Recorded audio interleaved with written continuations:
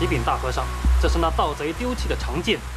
大师肉身颈部虽有铁叶包裹，但不知是否安然无恙。师傅的预言果真不幸被言中了。虽然我们早有准备，但还是被盗贼潜入了肉身塔。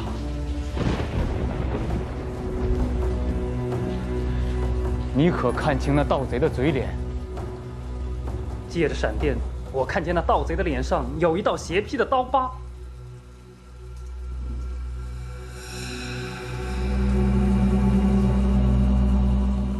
徒儿有罪呀！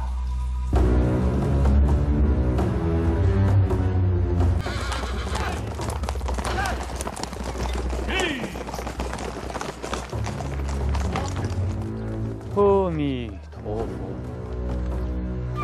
归师报案后，人呢？押上来！大和尚，就是他。你别怕，我且问你，你叫什么名字？为何要夜到慧能大师的头颅啊？罪人叫张敬满，本是汝州习武之人，流落到洪州，受人之托，要取大师之头。张敬满，你只要老老实实的把事情的来龙去脉告诉我，老衲或许能救你一命。大和尚这样慈悲，小的只有如实招供。要来到大师之头的人是一个新罗和尚，他叫金大悲。他说要把大师的头迎到新罗供养，答应事成之后给我2000两银子。我穷得没有饭吃，便答应为他到头之事了。你说的可都是实话？小的说的句句属实，要有半句假话，可遭受天打五雷轰。哎，阿弥陀佛！大人，我们可否换个地方说话？啊，下官听大和尚的。请。大和尚，你说此案当如何处理？此事要是按照国法来办，张敬满必将被斩首。但是大师在归真之前，曾做一计预言此事，在佛教，冤亲平等，所以老衲的意思，还是将张敬满放了吧。下官早就听说佛门广大，大师伟大。下官这就让张敬满结局悔过，当堂释放。阿弥陀佛。大和尚，这办理完公事，能不能为下官讲一讲慧能大师传奇的故事？大人从善如流，老衲定当从命。不过大师住世76年，有很多传奇故事啊。也罢，咱们就从头说起吧。在哪儿？就是那家。弟兄们，走！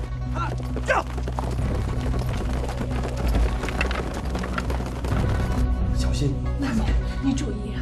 好。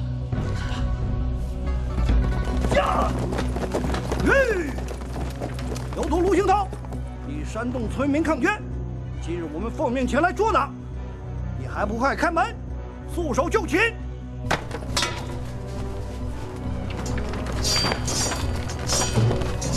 别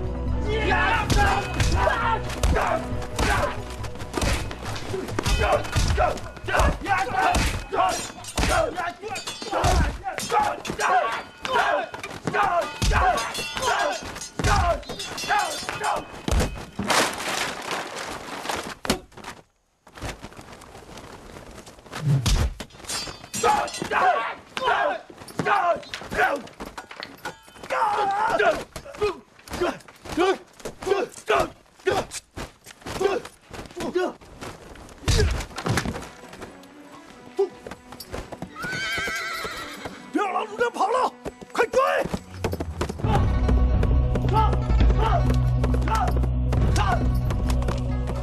让子上马！哎，你先逃，别管我。不行，是生是死，我都和你在一块儿。上！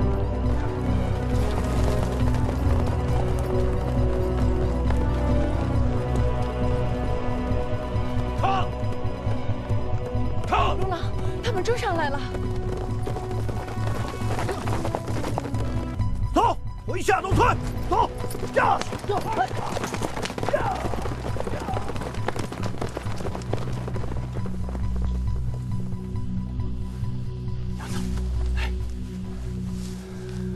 慢点，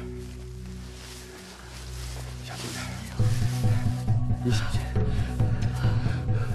前面就是岱山寺了，你快去见剑宗、剑主两位师傅，他们会照顾你的。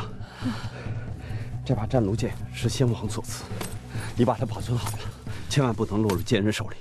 我回下陇村。你知道吗？你这次去凶多吉少。娘子，你有身孕，为了咱们的孩子，你快去寺里躲避，我去投案。你保重。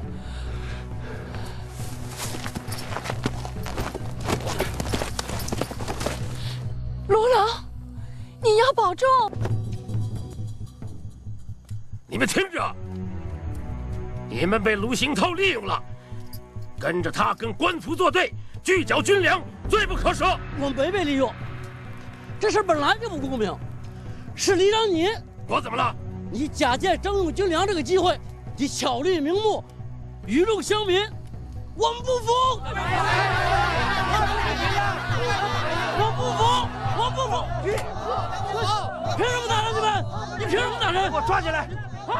凭什么抓人？把他绑起来，将人抬上来！快到位！你们凭什么抓人？凭什么抓人？凭什么抓人？住手！此事与百姓无关，把百姓都放了，我一人做事一人当，我随你进县衙，听候处置。卢行涛，你来得好，来人，把他拿下！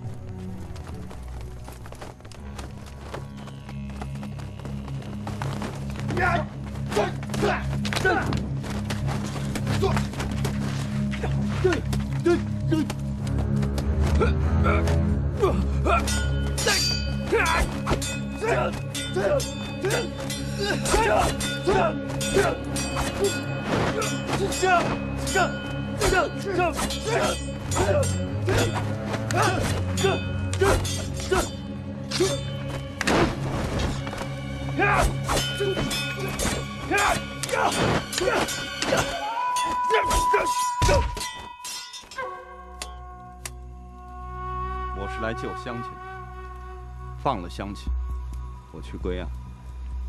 英雄，拿下！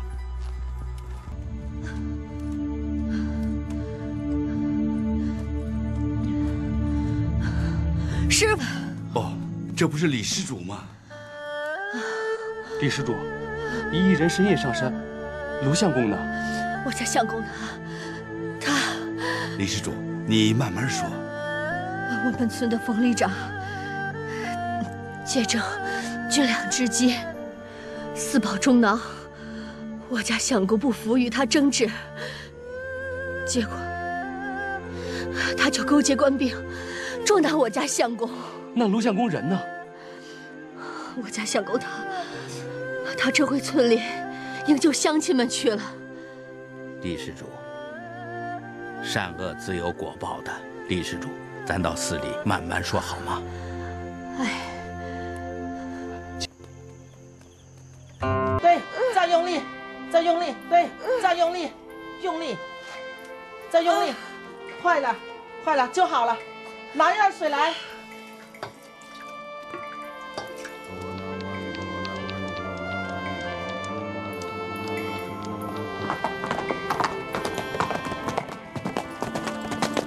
二娘，别怕，用力。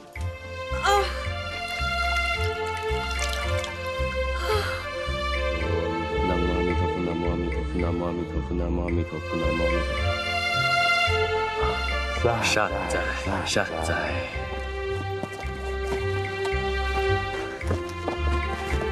两位师傅，多谢你们一纸念经加持。卢相公，想不到你回来的如此之快呀！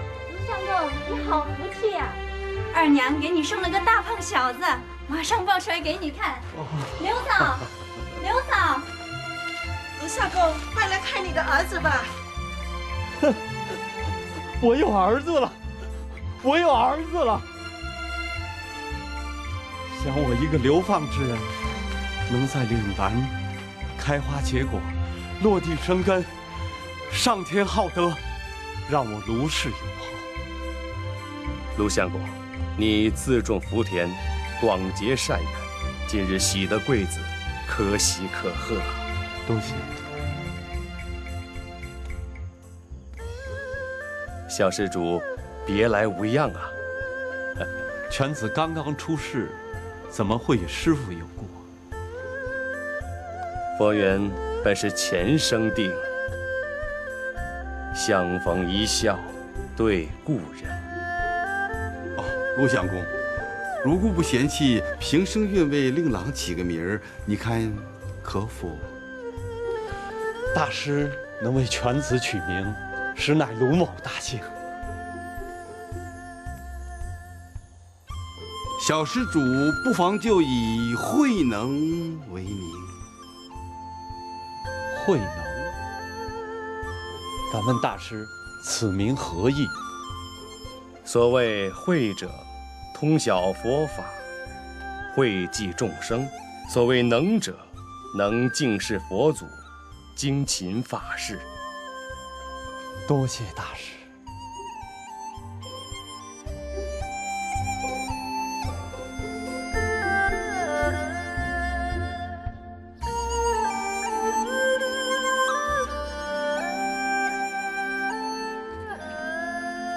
走，去玩吧。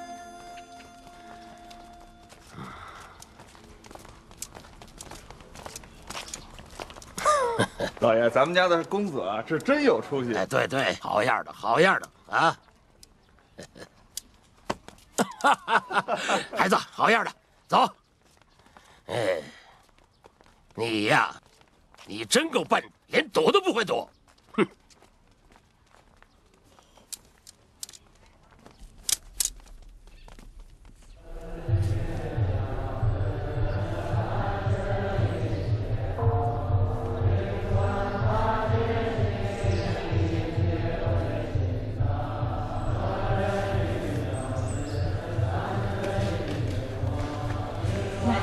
多谢两位大师。哦，今天是小慧能的生日，我们俩送她个礼物。来，慧能，喜欢不？喜欢。能儿，快谢谢两位师父。谢谢两位师父。阿弥陀佛。多谢你们，我们告辞了，请留步。多谢了。慧能，走。给阿妈看看这个佛珠吧。这佛珠真漂亮。好，我们进去。哎呦，哎呦，小心，小心，小心啊！哎，这是什么？佛珠。这佛珠挺漂亮啊，儿子喜欢吗？喜欢。他说喜欢，送给他。那怎么行啊？这是剑松剑竹两位师傅送给能儿的生日礼物。那送了怎么样？我是里长，我要不行吗？拿过来。哎，二娘，来我。哎，干什么？二娘，你干什么？你敢动手？上！干什么？干什么？干什么？诸位师傅，诸位师傅息怒，诸位师傅息怒，此乃佛门经典啊，里长，不好意思，来请。我今天就给你面子。阿弥陀佛。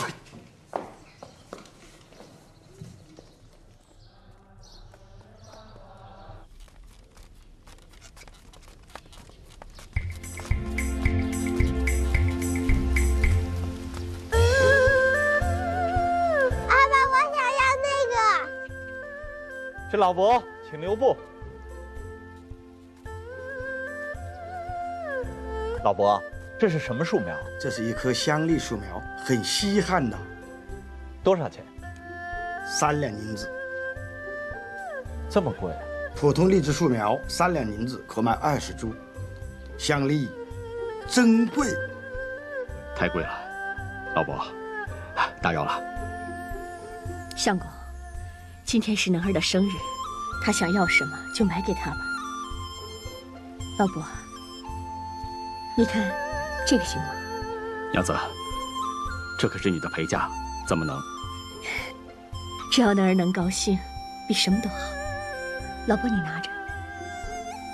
分量是差点，但令郎这么小就手戴佛珠，你2位一看就是行善之人，香荔与你们有缘。多谢老伯了。这棵树苗你就拿去吧。谢谢。谢谢。来，能儿拿着。阿爸。啊。咱们回家就把这个种给种上吧。好，咱们回家就把它种上。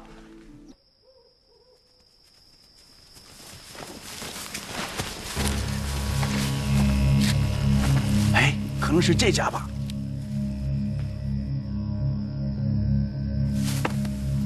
这家有柴火，应该是这家。走。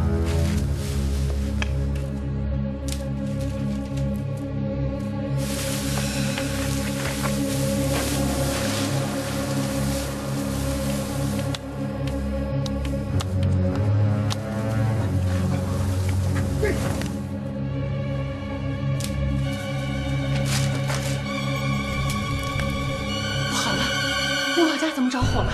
我去看看。什么人？快走！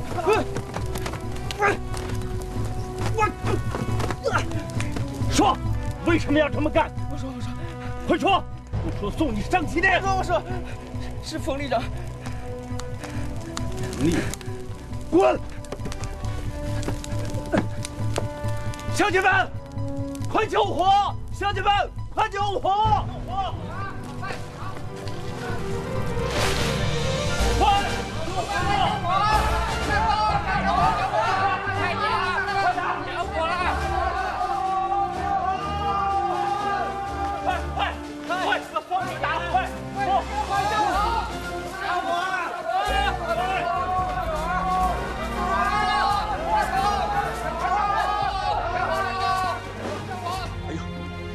谢谢乡亲们了，辛苦了，亏了你们了，谢谢。胡老兄弟，哎，没伤着吧？没有，有，还多亏你发现的早。不对，这口气我咽不下去。老爷，我有一个主意，干脆1不做2不休，送他上西天，下毒。下毒？怎么下？接下来的戏还得3位配合一下。来，哎呦，真重，把我都快抱不动了。有没有？你们想干什么？少废话！放！你们想干什么？别伤了孩子！别伤了孩子！干什么？有怕之家！你们想干什么？少废话！你们这是干什么？你们为什么绑他？他犯了什么法？你们要绑他走？一会儿到村口大榕树下，你知道干了啊！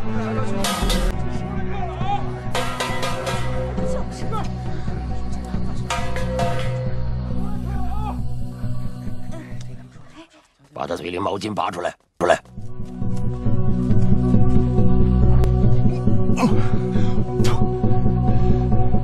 各位乡亲，昨天晚上穆劳家遭劫，你们知道这到底是谁引过来的吗？就是他！卢行涛这个余贼里应外合，岂不是铁证如山？胡说八道，无中生有！你们别乱嚷嚷！他这是在做细活的，卢行涛勾结贼人，抵赖不了，铁证如山了。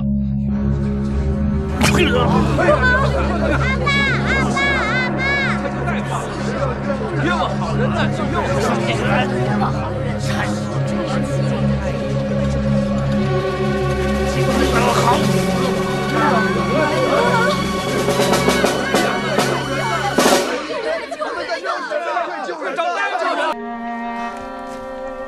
多谢2位师傅。黄先生，救命如救火，请您赶紧为卢相公诊脉吧。那好。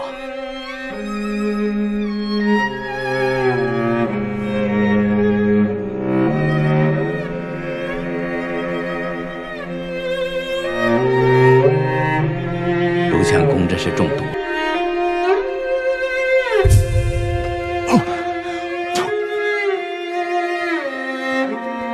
方定远，你太恶毒了，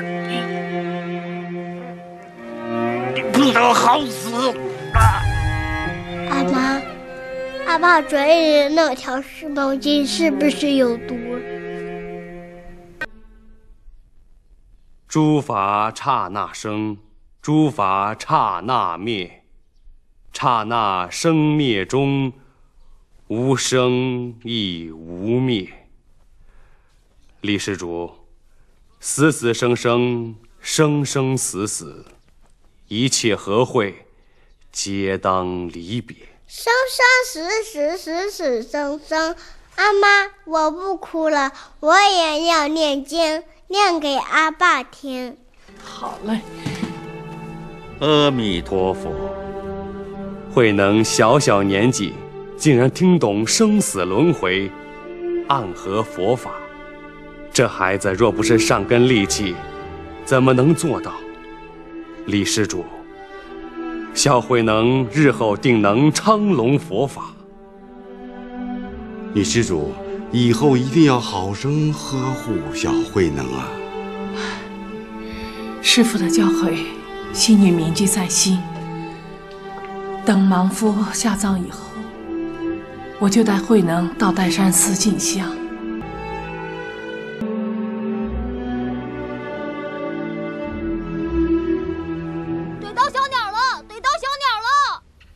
这个可以吗？好。慧能，我有小鸟了。这个呢？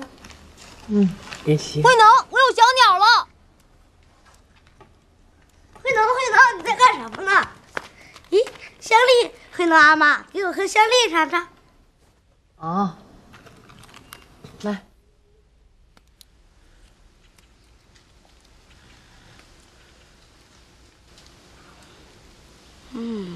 真好吃啊！慧能阿妈，再给我2颗吧。来，我用小鸟换香栗。那好，好，我再给你几颗，你赶快把小鸟放了啊。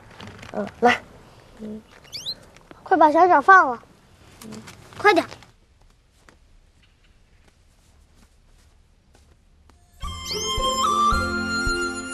阿妈，我放生去了。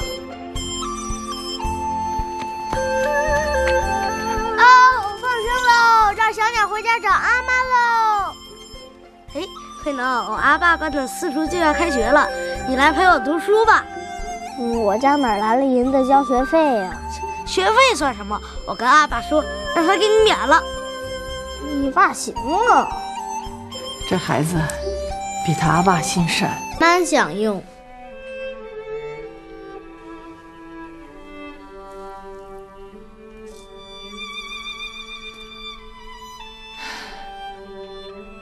罗郎，告诉你，咱们家的香栗树开花结果了。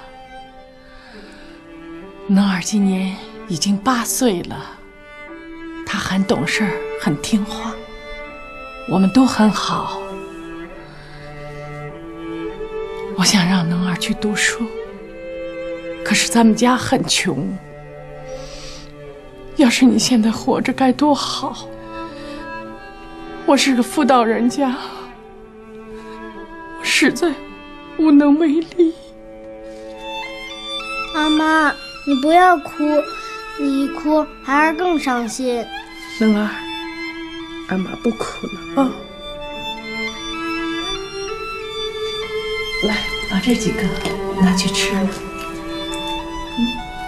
孩儿不能把果实送进阿爸嘴里，就请阿妈来品尝。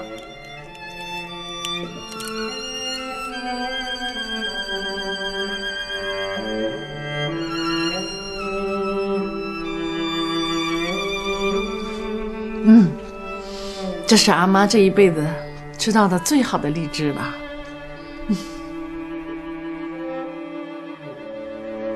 慧能啊，你也是的，家里出这么大事儿，你不跟舅舅说啊？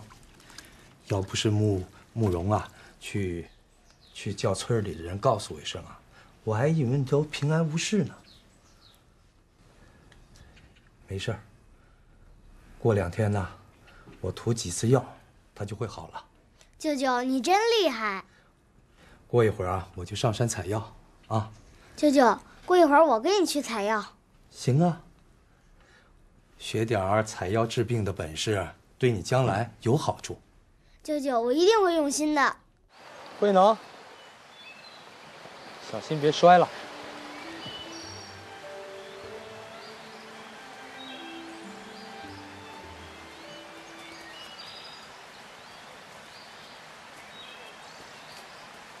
慧能，过来。你还记得这个叫什么吗？舅舅说，这个好像是白金史藤。不对，这个啊叫金钱吊乌龟。你看看它的叶子，像不像金钱？有点像。舅舅，它吊的乌龟在哪里啊？你想见乌龟啊？好。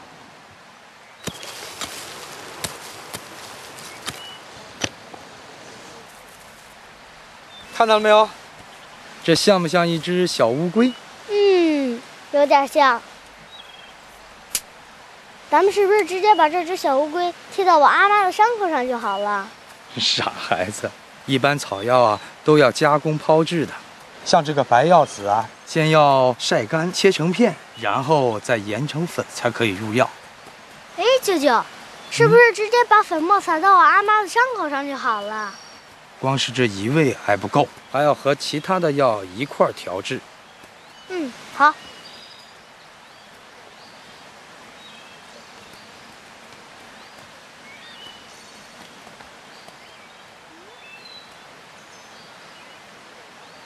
哎，舅舅啊，舅舅，你看那是什么草啊？啊，那个阴草，真是还阳草啊！嗨，我找了这么多年都没有找到，没想到在这个地方找到还阳草了。哎呀，太好了！还阳草是什么呀？舅舅，让我去吧。啊，你行吗？上面可危险了。别看我人小，我攀岩上树最灵巧，村里的孩子都称为猴精，何况是为阿妈采药，理应让我攀岩上树。好，你要小心。走，咱们从那边走。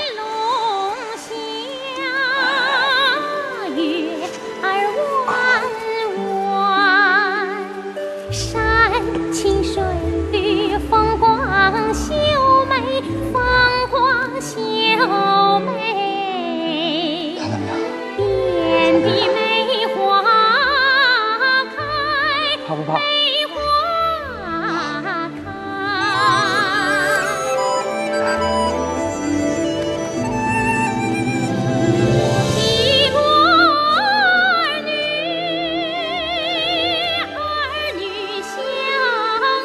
下去吧。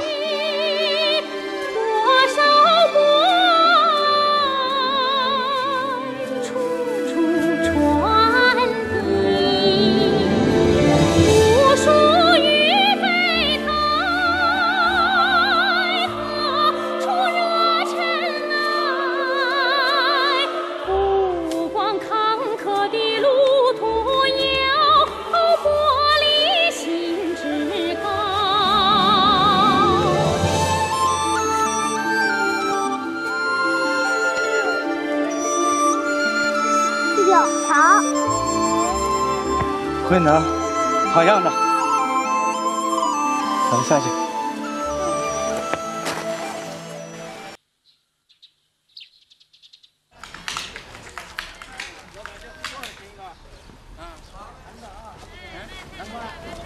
快回去吧。好嘞。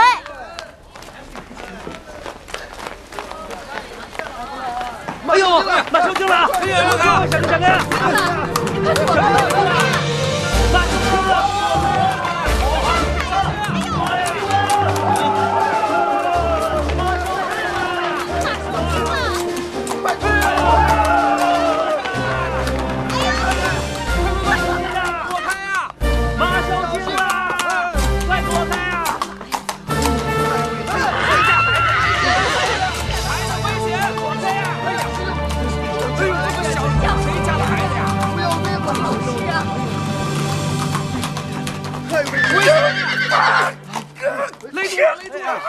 好了！哎呦，太危险了呀！孩子，真是，没事吧？孩子，好样的，孩子，你没事吧？谢谢大叔，我没事儿。没事就好，快回家吧。哦，我的药呢？糟了，药都散了。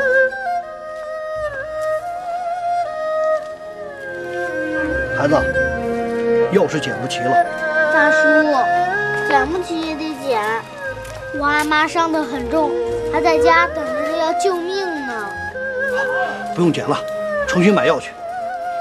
可是我身上没有银子再去买药了。我资助你银两。不行，我阿妈从小教我不能随便拿别人的东西。哎，不要紧，你家住哪里？我给令堂去说。我家住下洞村，我阿爸已经过世了，他叫卢行涛。卢行涛？你父亲是卢行涛？对。老子英雄儿好汉，走，我陪你买药去。谢谢大叔。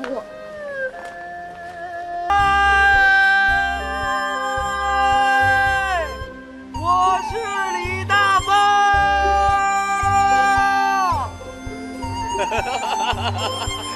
能儿，听到回声了吗？人的心虽然只有方寸，但有的时候啊，却比这天地还要广大。你也喊喊试试，来，远山都在回应你呢，来喊吧。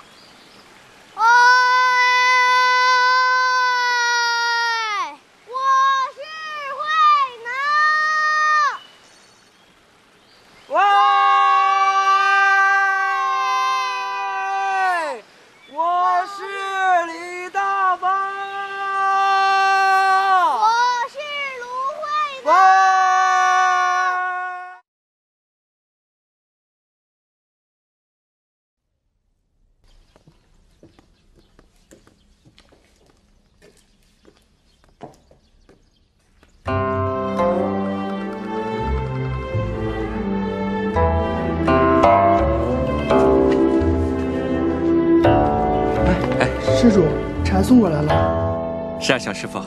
哎，这柴放在哪儿啊？就放这里。哦。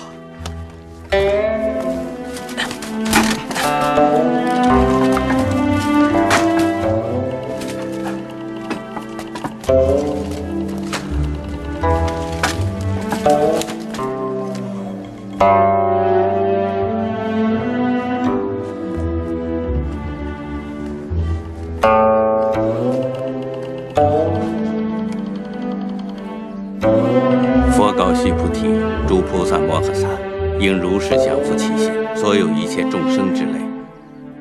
若卵生，若胎生，若湿生，若化生，若有色，若无色，若有想，若无想，若非有想，非无想。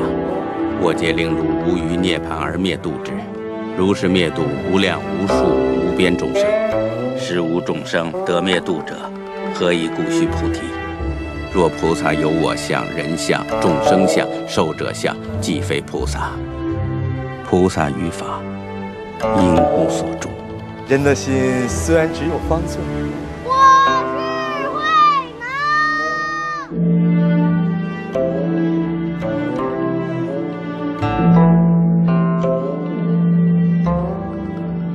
因无所住而生其心。什么人大声说话，影响我诵经？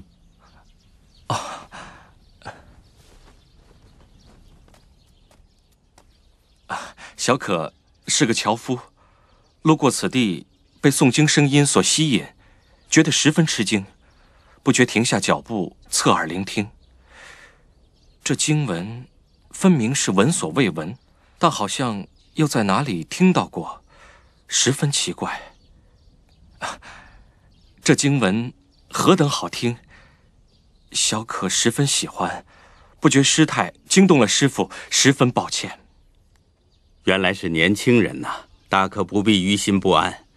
我一路南来诵经不止，没想到在岭南小县城邂逅心领神会者。好，好，好，咱们一起进屋诵经吧。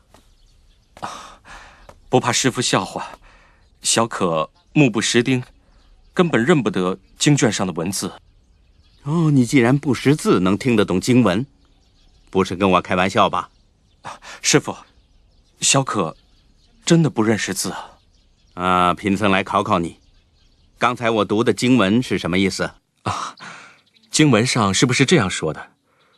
诸位大菩萨应该产生清净之心，不应当执着于事物的表面，不应当执着于声香味触法，应当没有任何执着而产生心念。师父，小可说的可对？奇迹，奇迹！一个不识字的打柴人，竟然对佛法有如此渗透的误解，真是了不起呀！师父过奖了，我只能说是班门弄斧。说实在的，我连这部经叫什么都不知道，哪里谈得上理解深透啊？年轻人，这是一部佛经，叫《金刚经》，全名叫《金刚般若波罗蜜经》。听弘忍大师讲，金刚比喻金石之坚不可摧，般若意思是智慧，波罗蜜是到达彼岸。总的来说，就是以坚不可摧的智慧，冲破世俗的一切烦恼和偏见，解脱离生老病死六道轮回，达到彼岸。金刚般若波罗蜜，弘忍大师啊，师父，我想请问你，您从哪里来？如何得到这部经书的？年轻人，我是从齐州黄梅县东山寺来的，寺里有弘忍大师住持法坛，人称东山法寺，门下弟子有1000多人，我就是从那里得到了这部《金刚经》的。弘忍大师经常教导我们，只要遵循这部《金刚经》，就能成就佛道。哦，我一直都希望有个名师能引导我。我打柴时经常思考，为什么世间会有这么多不平事？为什么有人不劳动而奢华富贵？为什么有人辛苦一生穷途潦倒？有很多我不明白的事情，真的希望有个名师可以帮我排难解惑。这下好了，名师就在千里之外，如果我能到他座下接受教诲，该有多好啊！千里之行，始于足下。只要你一心向佛，何愁到不了黄梅？何患听不到弘忍大师的教诲？我不怕路途遥远，别说千里万里，就是天涯海角，我也执意要前往。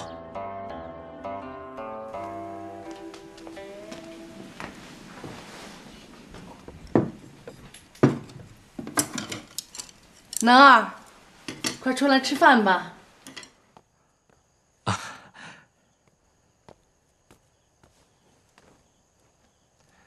快吃吧。啊。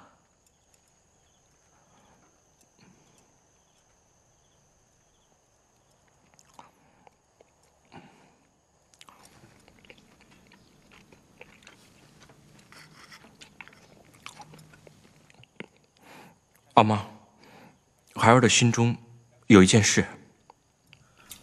有什么事儿？快跟阿妈说。孩儿只是担心，阿妈为孩儿太过操心了。傻孩子，天底下的父母哪有不为自己的儿女着想的？快吃饭吧。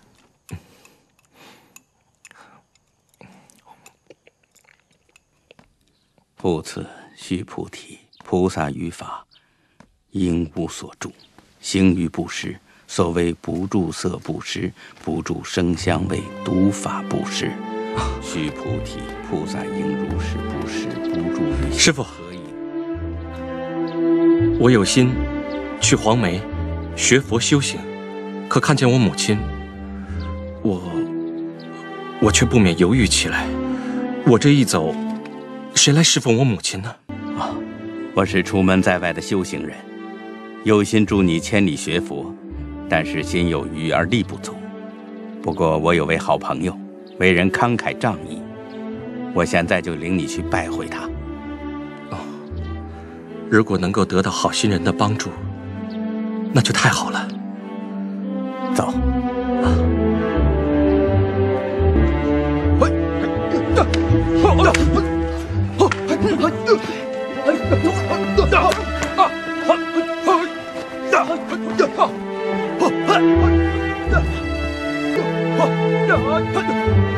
这就是安武馆。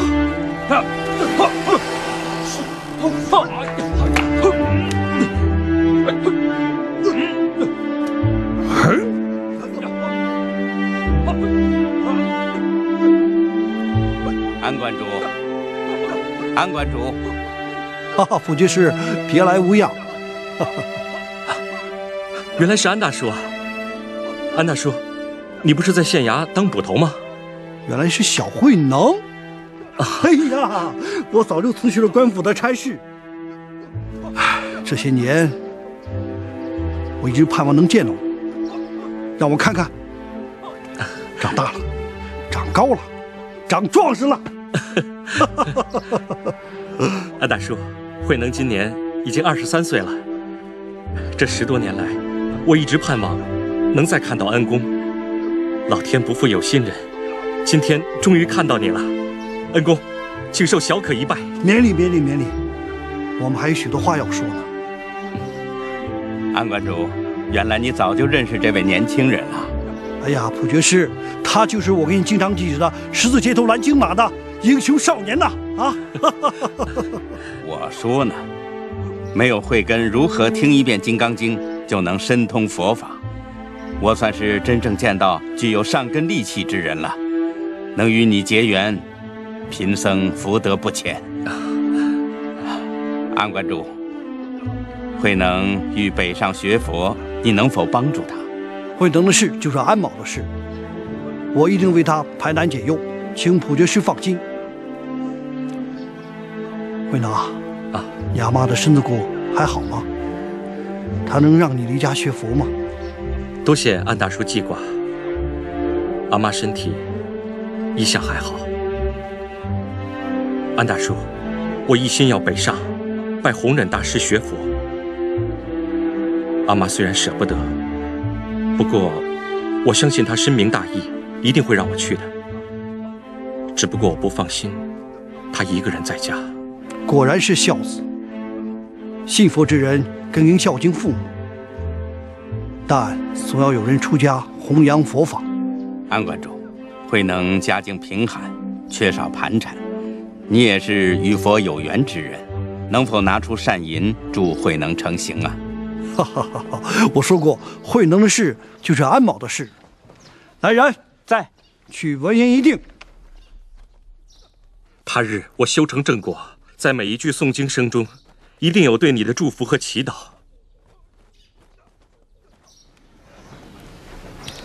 助人学佛，也是播种福音，请收下吧。快回家准备吧。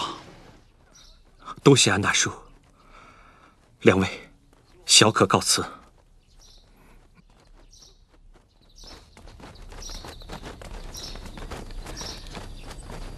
安馆主，你真是大善人呐！哪里哪里。慧能回家将此事禀告母亲，看见母亲的眼泪，会不会改变主意啊？放心吧，不会的。嗯。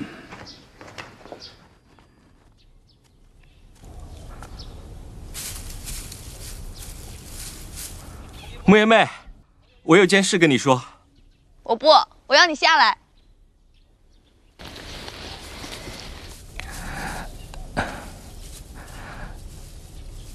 木叶妹，我有件事要跟你说。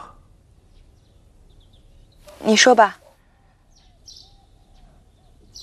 慧能哥，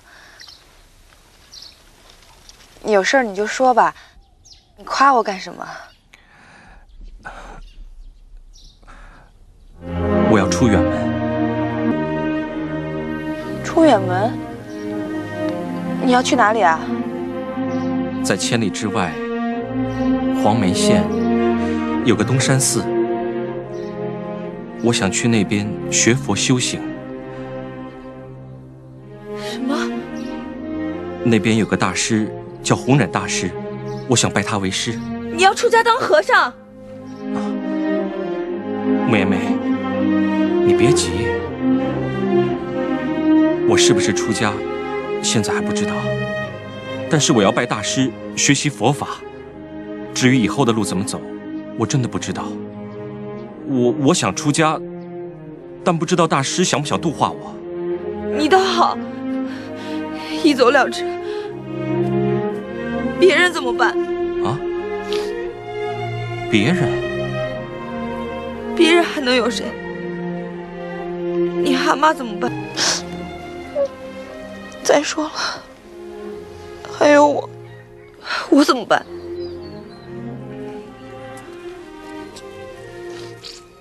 我是想尽最大的孝道，所以才忍痛割爱，辞别亲朋。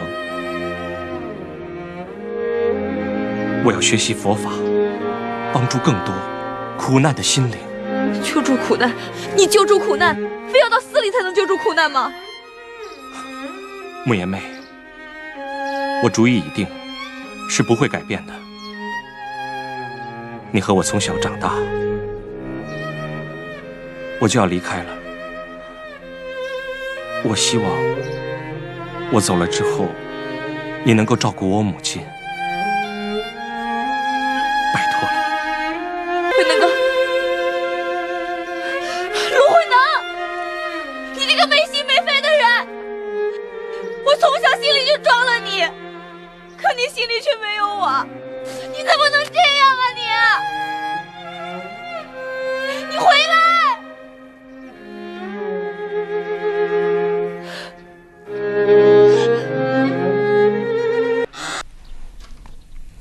阿妈，回来了。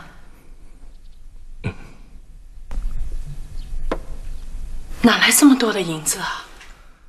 阿妈，这银子是当年买药给你的安大叔送的。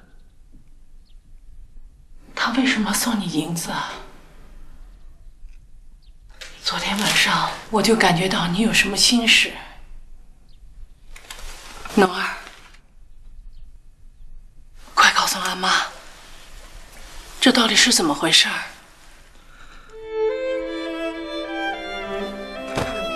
阿妈，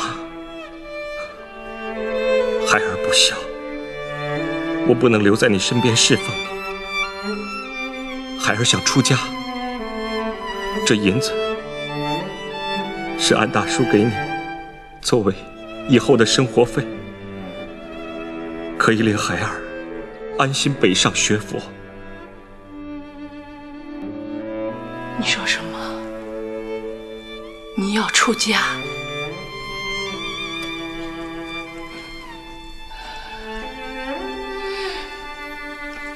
我虽然早就有感觉，但没有想到来得那么快。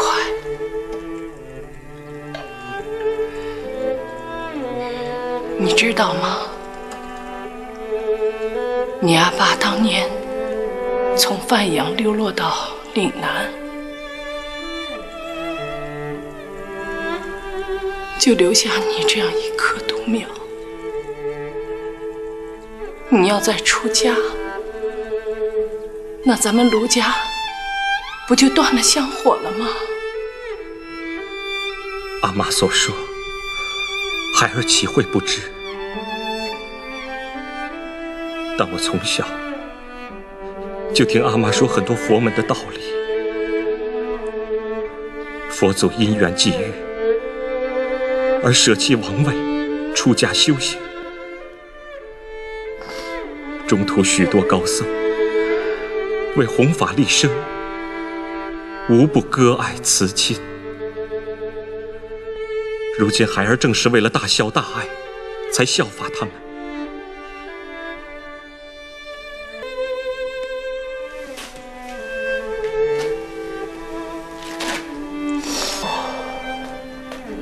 你自己走，阿妈不会拦你。再说，出家也不是什么坏事。当年建主、建松他们二位师傅给你取名的时候，那时候我就知道你是有来历的。不如孩儿。能儿，你告诉阿妈，你的决心有多大？孩儿心愿如山，但是孩儿又舍不得。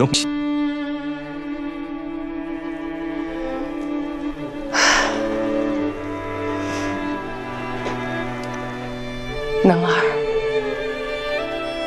阿妈明白了，你就放心的去吧。能拜到弘仁这样的大师，就像夜间走路看见了一盏明灯一样。这些年来，我们日子不管过得多苦多难，阿妈总是心里边心境平和，那是因为阿妈心里边有佛，一心向善，明白吗？阿妈，你放心吧，狼村有你舅舅，还有左邻右舍。再说，安大叔这儿还给了这么多的银子，省着点过，阿妈能过好多年的啊。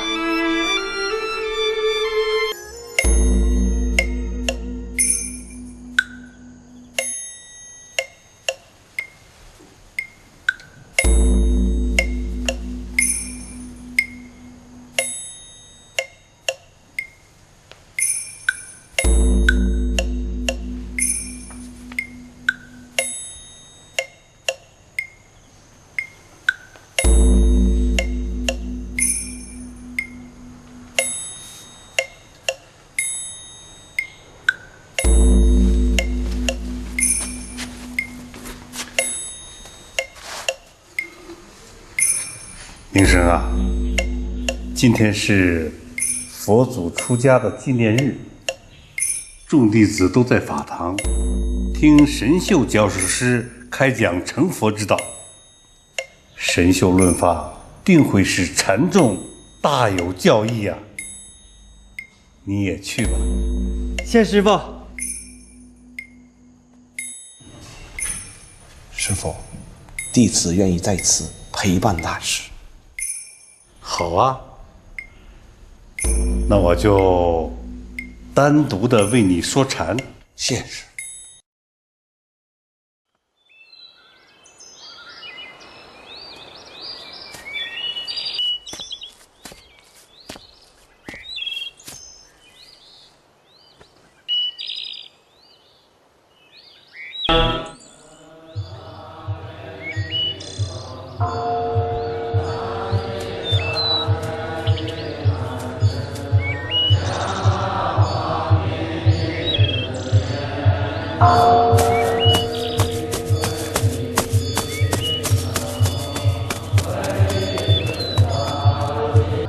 老师傅，这位谭月，你到东山寺来做什么？小可来东山寺是来拜弘忍大和尚为师，学习佛法。弘忍大和尚禅宗的一代宗师，岂能随便收徒？若非才高八斗的保全之士，如何能进他老人家的门庭？想学佛法，还是先跟法界老师傅学上3、5年的辟财功再说吧。道儒，这位施主，请随我来去见弘忍大师。多谢师父。走。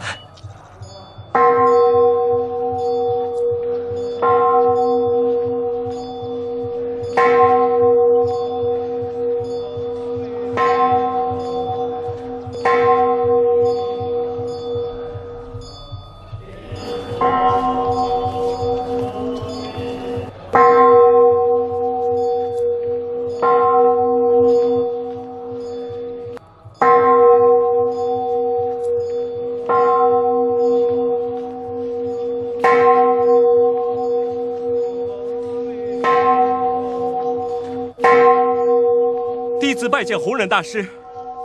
何人在外喧哗？卢慧能。你是什么人呢？到这儿来干什么？弟子发愿，要跟随大师学佛，所以千里来到这里。弟子恳求大师大发慈悲，收弟子为徒。弟子只求以后能成佛道，其他一无所求。你这个葛辽，好大的口气啊！你是地处蛮荒的岭南人，又是一个没有开化的野人，如何成就佛道啊？大师，人有南北之分，但是佛性没有南方北方之分，一切众生都可成佛。当然，我这野人之身，当然不可能跟大师这么尊贵的法身相比，但佛性应该是一样的。大师座下，岂容你如此轻慢无礼？真是不懂规矩，把他轰出去！陆慧能啊，你既然是到此求学佛道，就应该本着虚心求教的精神。老衲看你不远千里，长途跋涉，求上心切，就暂且把你留在寺院，你和大众一块干活，看你的表现，老衲再做决断。大师，弟子已经认识到，人离不开本性的就是福田。弟子愿意在大师座下学佛修禅，增广见识。不知大师要弟子做些什么与学佛有益的事情呢？你这个小子啊，还真有点聪明，心地不错，就是有点贪心呢。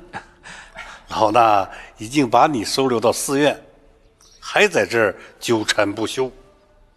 快去，到堆房去舂米劈柴啊！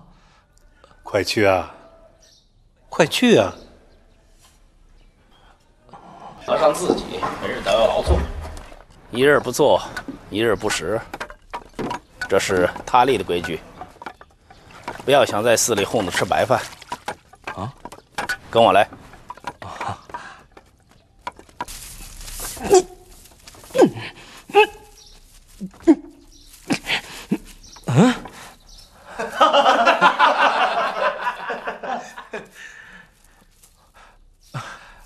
为什么踩不动？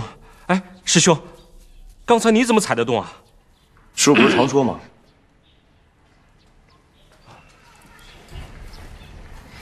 年轻人啊，你要是想待在寺里，踩不动也得踩。非踩不可？非踩不可。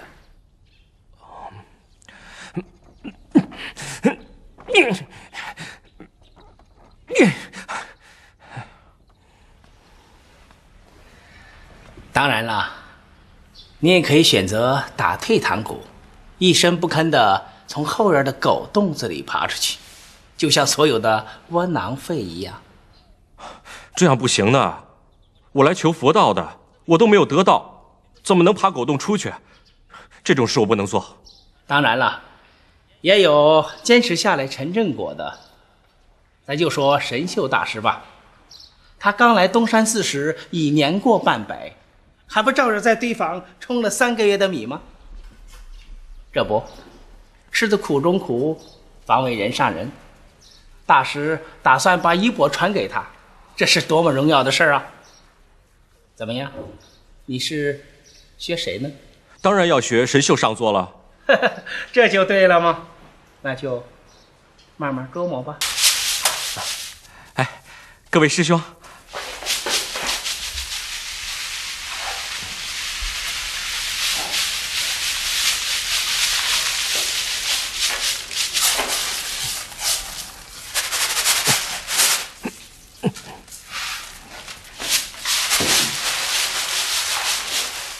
哎，师兄。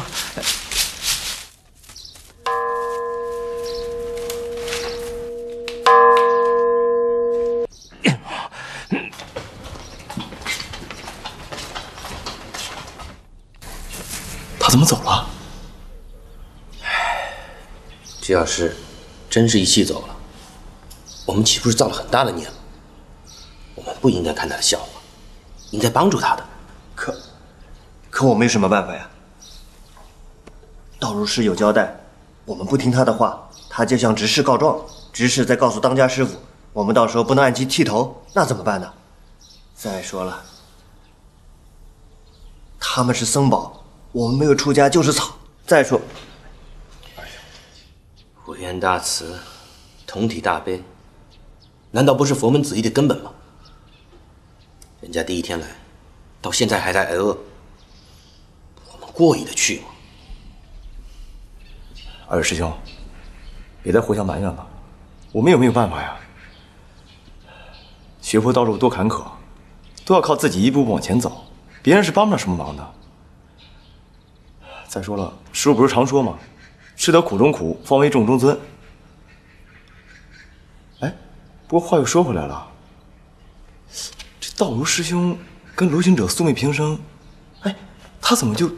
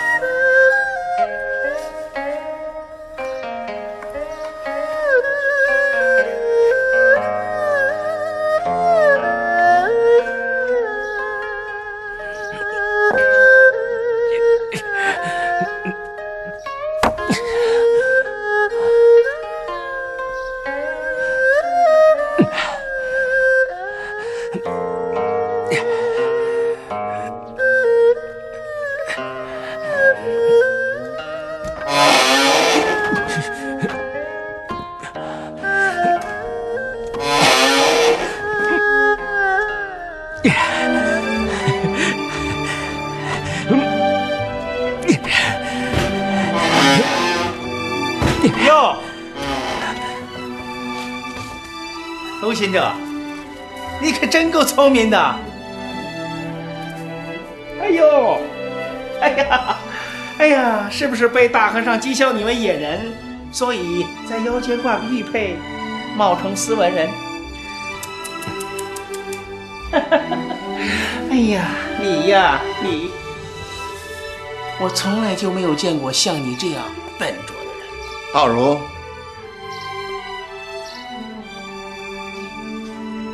你又在大呼小叫的造口业。老师傅，不是我在造口业，哎，您瞧瞧，哎，您瞧瞧看，哎，什么时候见过像他这样笨拙的虫迷？上午您把他领在法堂之上，他竟在法堂上与弘忍大和尚争论。我要是不教训他，他哪里还晓得什么天高地厚？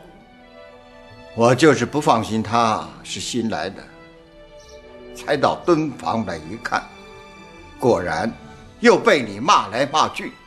道如，人不可貌相。你看看你的行为，还配得上你身上的僧衣吗？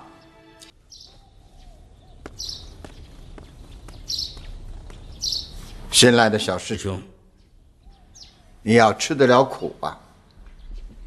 想你千里迢迢来东山求法，肯定没有想到，一进东山寺就打发你到后院劳作。一时想不开，就会坏了你的愿心。你听我说，劳作虽苦，但可以打掉贡高我慢之心，这也是成佛的必由之路。担水、踏冲、下田、种菜，都是修禅。卢行者，你是我今天领进山门，老衲只有一言相赠，千万要珍惜缘分，把劳作当成修禅。多谢大法师指点。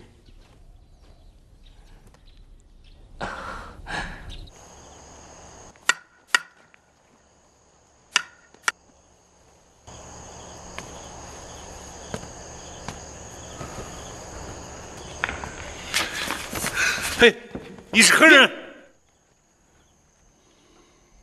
老衲怎么还梦见有人抢走衣钵呢？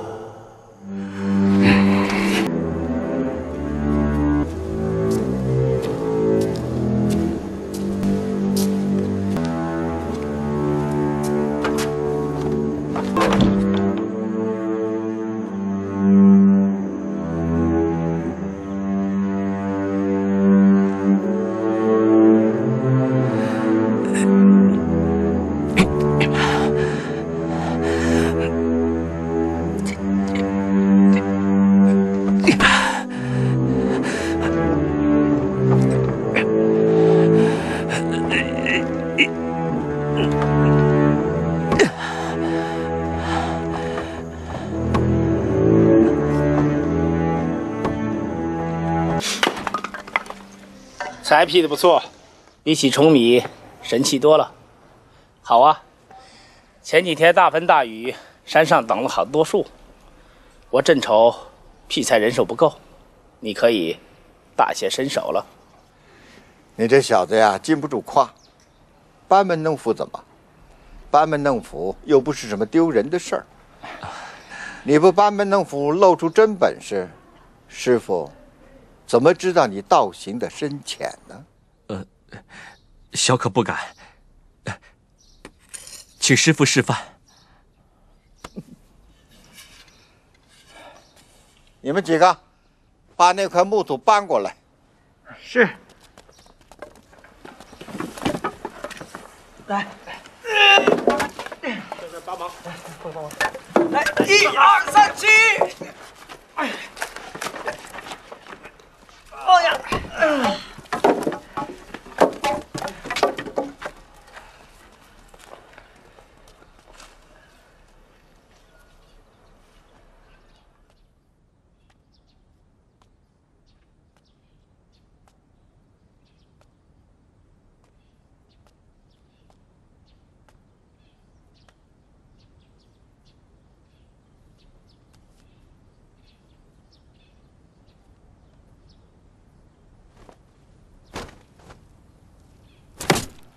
好，厉害啊！巴基老师傅，你可真是神勇不减当年啊！你们不要乱叫好。其实，在我动斧之前，心中只有一段朽梦。眼睛里并没有什么老大丑怪之树状。神勇不在力气，而在于心量。老衲出家之前就是一个樵夫，出家以后依然劈柴练功修禅，数十年不知劈了多少柴火。慧能啊，只要你努力，你也可以做到。多谢师父指教。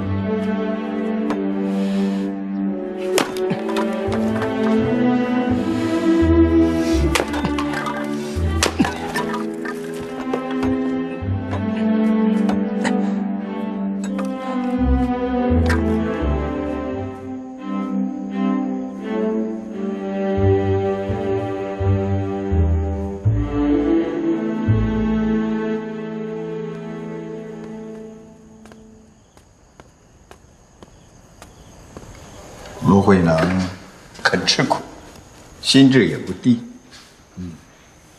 是学佛的好材料。我看他第一眼，就觉得他不是凡庸之辈啊。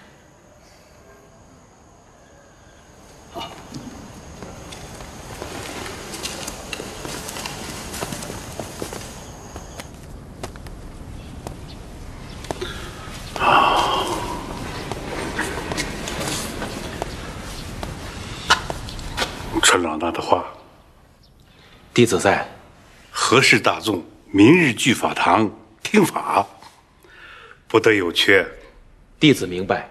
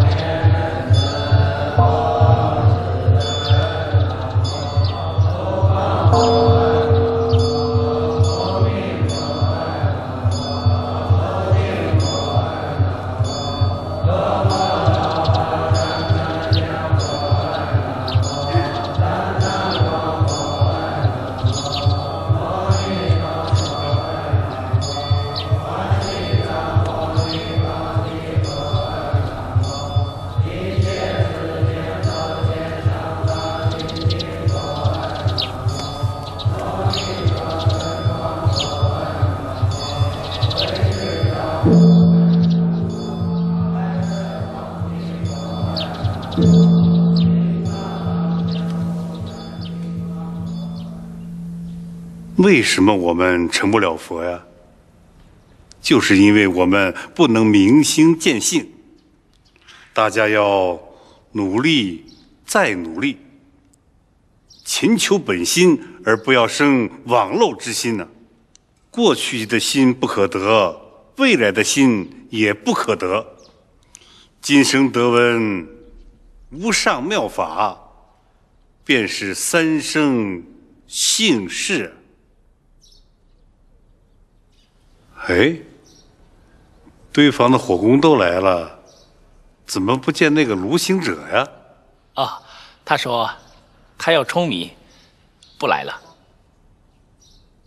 广花呀，你去对方查实一下。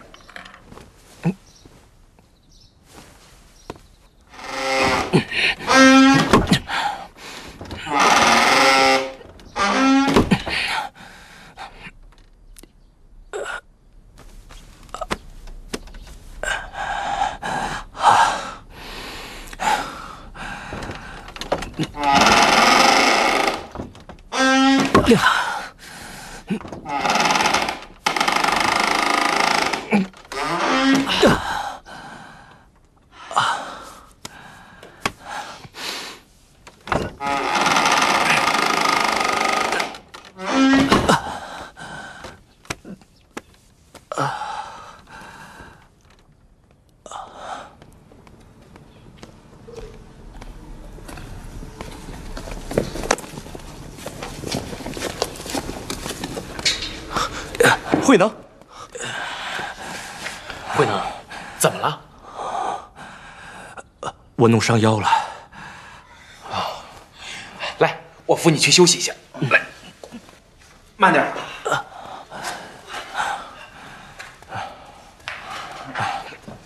题本无数，明镜亦非台。本来无一物，何处惹尘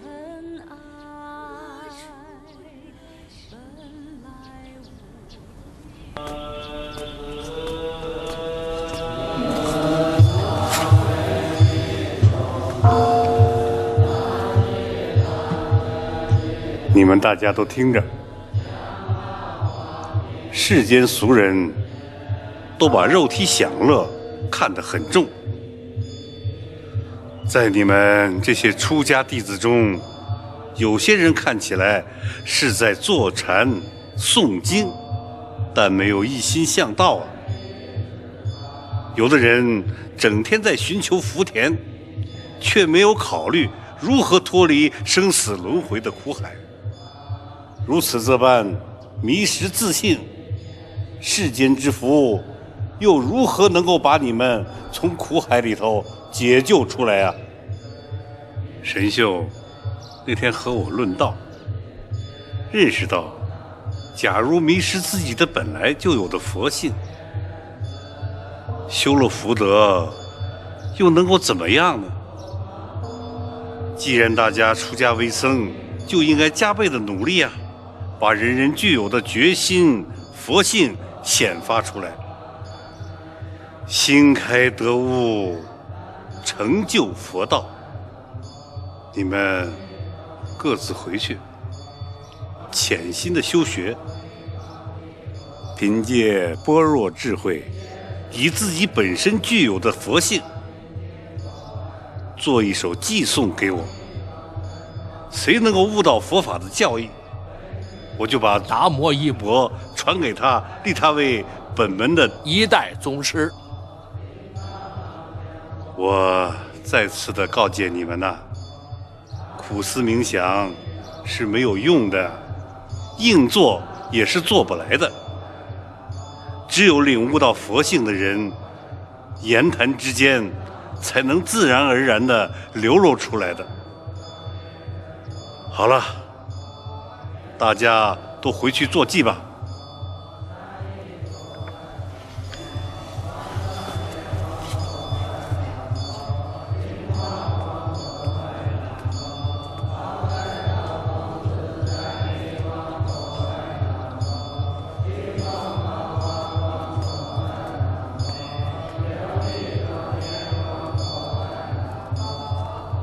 师兄，师兄，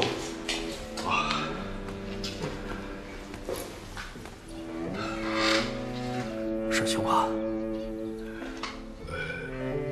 你做不做寄送？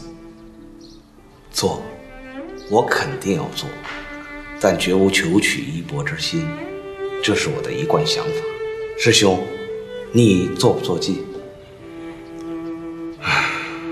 刚才大殿外乱成一团，人云亦云，都说不必做祭了。那意思不外是，我要做了祭送，必然超过他们。但是我做祭，只是希望大师能知道我对禅法的理解。如果这和达摩一钵扯上关系，那和俗人争权夺位还有什么区别呢？我要是不做寄送，又得不到大师的认可。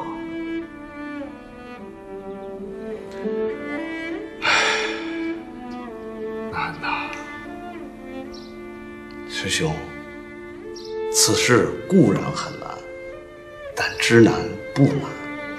以师兄的无上智慧，还怕找不到解决的办法？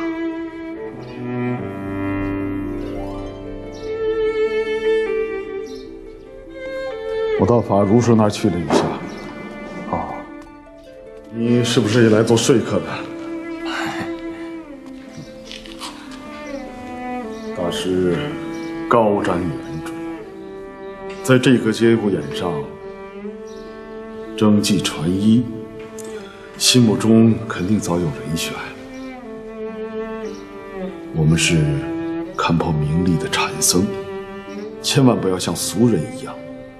啊，广华，你可不要跟着人云亦云呐！师父，您接衣钵成一代宗师，那是众望所归。弟子觉得，大和尚心目中的那个人选肯定是您。您想啊，这8个月前，大和尚就要传法给你，只是当时师父你太过于谦虚。师父，这次您可一定要抓住机会啊！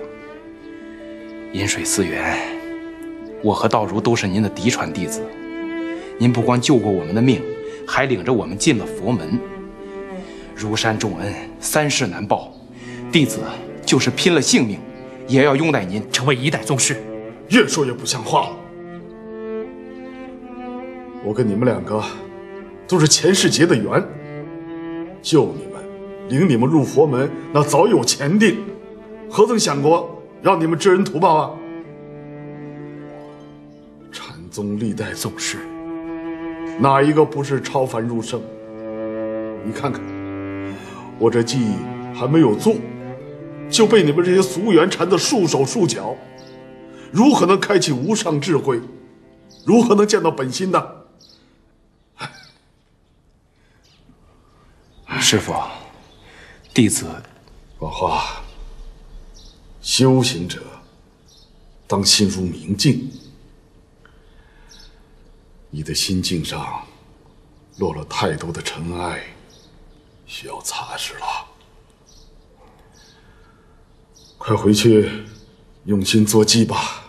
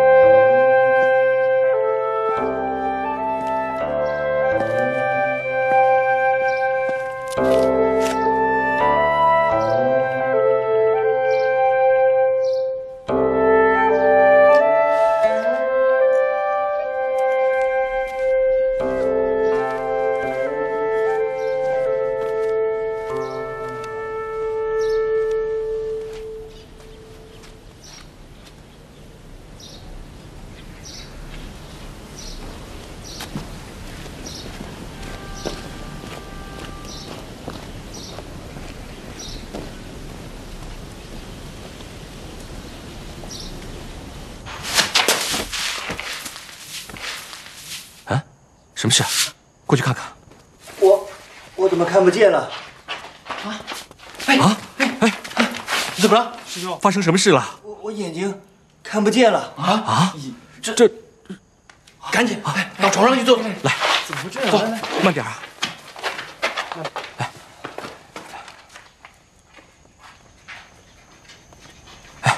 你们两个照顾他，我去禀报法吉老师傅啊。没事吧？怎么样？现在？可能是累了。师傅，好几天了，你的鸡血好了吗？怎么还不把它呈送给方丈呢？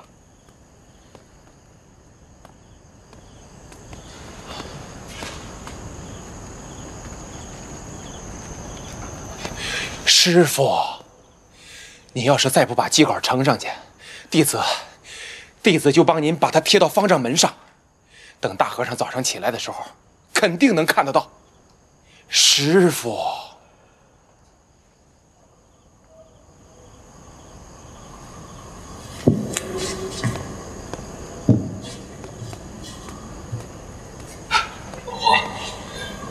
马继宗写在这里如何？明神大师起来，如果看到了说好，我就出来跪拜行礼，说此计是我神秀所做。如果说不好，就说明我尚未我的禅法三昧，至少不会当众出丑啊。师傅，言之有理呀。快去取笔墨来。是。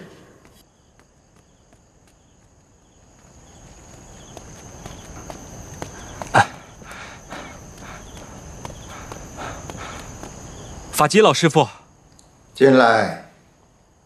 啊。